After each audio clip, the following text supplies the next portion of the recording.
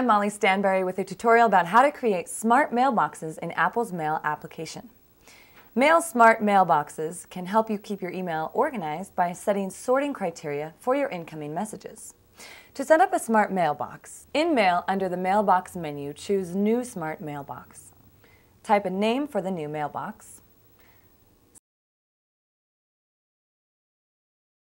Select Any or All from the pull-down menu to select whether any or all of the criteria must be met for the incoming message. Choose the new criteria you want to sort your mail with. We'll choose From and ContainsApple.com as our criteria.